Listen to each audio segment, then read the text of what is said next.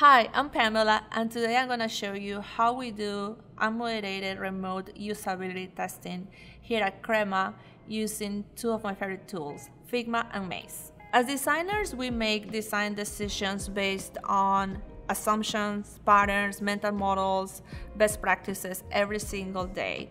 And while we are experts on UX and usability, we are not the users. So we always have to make a space during this process to evaluate these designs. However, we know timeframes are tight and deadlines need to be met. Coordinated, moderated usability testing takes time, not only finding a moderator, but also coordinating team schedules, participant schedules can take a lot of time. So this is when tools like Maze come in handy because they allow you to evaluate designs really quick, gain insights, and just create a test and send it to participants, and they can take this test in their own time. So to get started, all you need is, of course, a Figma prototype. I have set up this Figma prototype, and it's a super simple flow of a shoe store, and here as a user I have landed into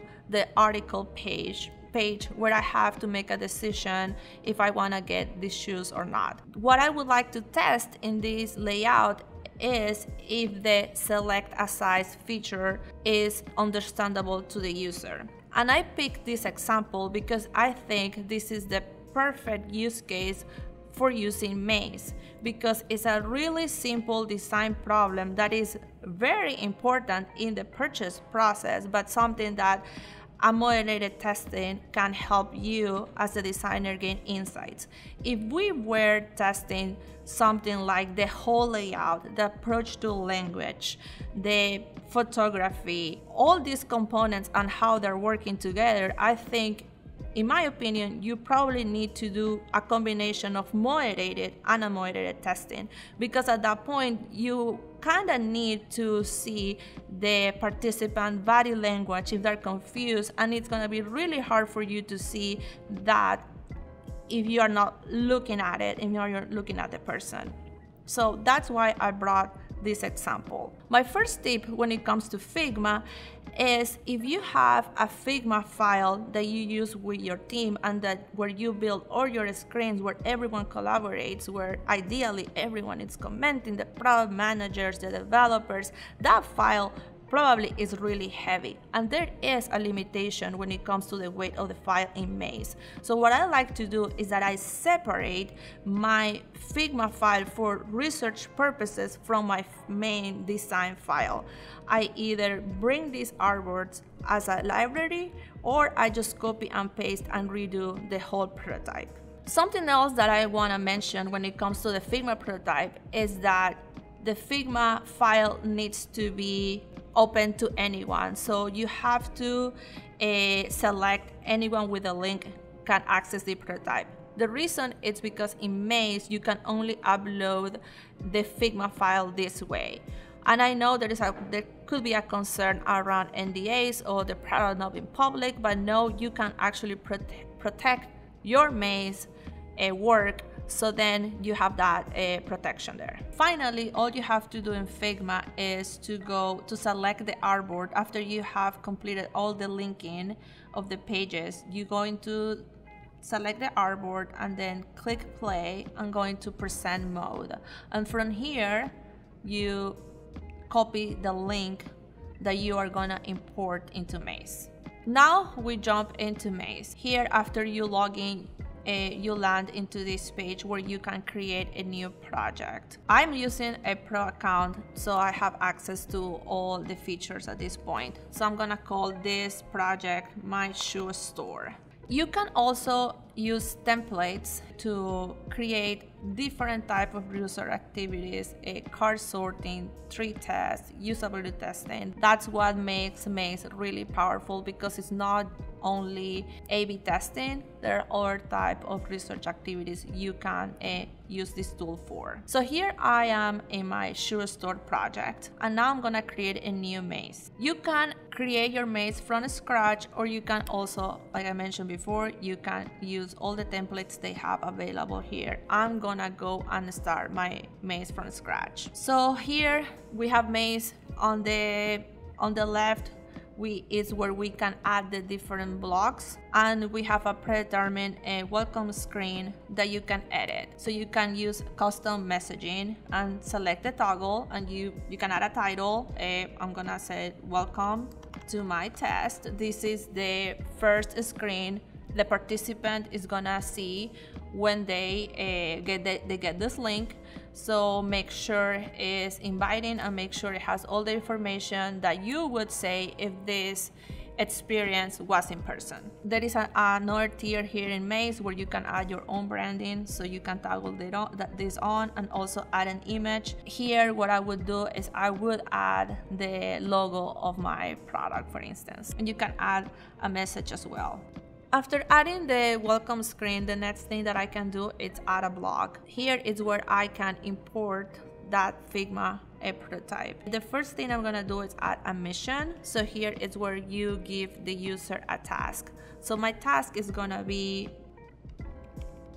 can you select your shoe size?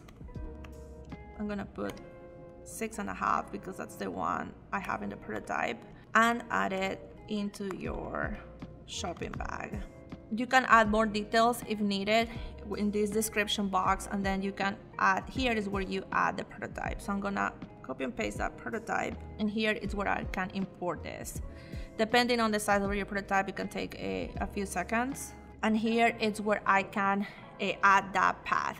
The powerful thing here is that you can add multiple paths, so you can actually test where users go first. And you can also collect videos and screen record, so that's also another powerful aspect, because then you can see where people are clicking, and once you get the reports from Maze, you also get the heat map, so that's also another powerful insight as you create these designs. So I'm going to create the paths here. So like I said, I have the selection here is 6.5. You add it to the bag, it's added to cart, and ready. So it's a very small flow.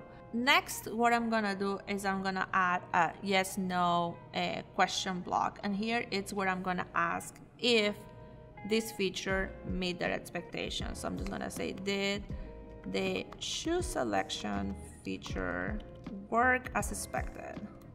Yes or no. My last block is gonna be an open-ended question. This can be a very powerful part of the study where a user can provide further insights, further feedback, probably things we're not even considering at this point. So my question is gonna be, do you have any other feedback?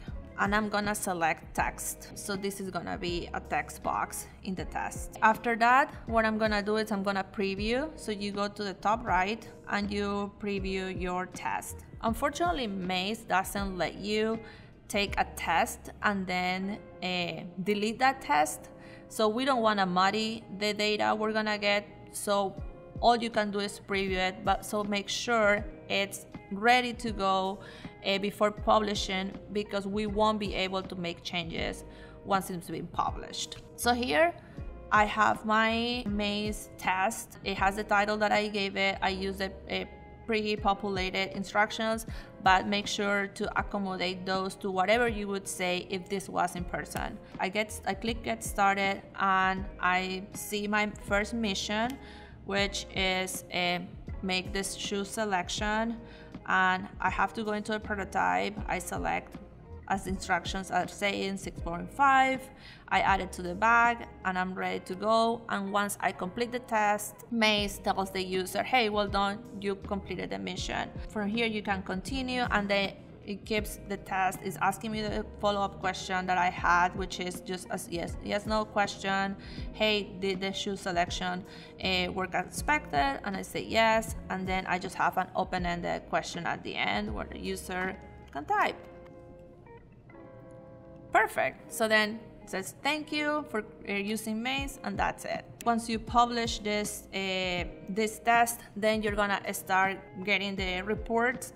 And do not have those to show because I don't have results yet, but those are really helpful for understanding where users are getting stuck, where we can refine our designs, something like small tweaks that we can make that can make the experience for the people using our products better, and as the people creating these products give us the confidence that what we are giving developers to build is something that has been validated, that has human insights from people that are going to eventually use the product, not just going with designs that while we have all the knowledge of experience and usability, don't have that user insights. Hope you can apply these tips and insights into your next usability test case.